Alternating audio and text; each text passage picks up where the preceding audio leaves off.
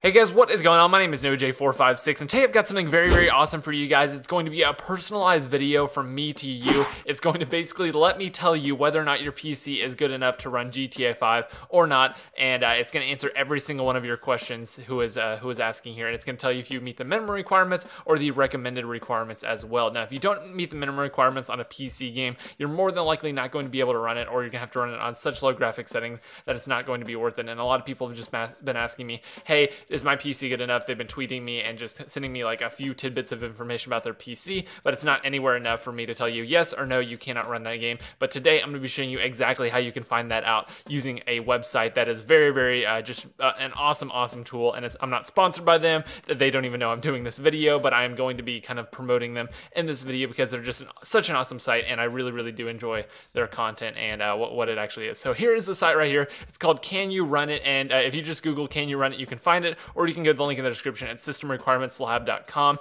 and this is what you can see right here, powered by System Requirements Lab. And there's just a whole bunch of information here. So these are some of the most recently searched games. H1Z1 came out recently, so a lot of people have been searching that one, but most of all at the top of the list is GTA 5. Now the site works with just hundreds and hundreds of games. Like whatever you want to search or whatever you want to do, you can just find it on the list. So if you want to do GTA 5, if it's not here anymore, just simply type in Grand.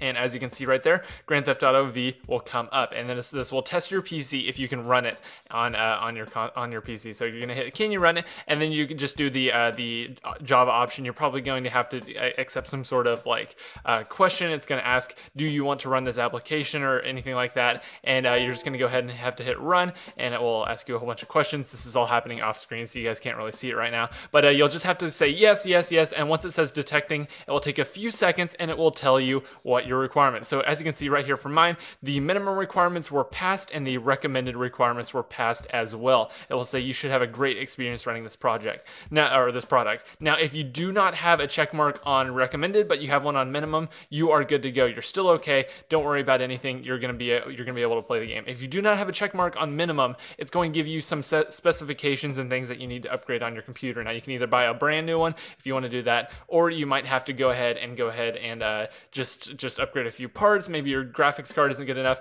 It is going to be a very intensive game. It's going to be hard to do, and this is what it will actually pop up right here. So it says the minimums. It'll give you check marks. It'll give you whatever. And I actually just built a brand new PC to be able to just do everything. So as you can see, all my stuff is like the 98th percentile, the 95th, and 100th percentile. I have the best video card that you can get without spending just billions of dollars. So as you can see, my PC is well over what I need to have it for, but this is because I'm going to be recording at the same time for mod gameplay, for different gameplay of the graphics and everything like that, and you guys definitely want to stay tuned to my channel for all the mod gameplay. So anyway, I hope you guys enjoyed this video. I know it was kind of short and it was kind of a different video, but so many of you guys have been asking. I thought it'd be a very useful tool for you guys. If you do not care about GTA 5 PC, don't worry, I'm still gonna be doing just regular console gameplay. I'm still gonna be doing live streams and everything like that. Starting tomorrow, I'm gonna be going back into the live streams with Call of Duty. The new Advanced Warfare DLC is dropping on Tuesday, so I'm gonna have some more live streams of that, as well as the Destiny, Crotas, and hard mode. So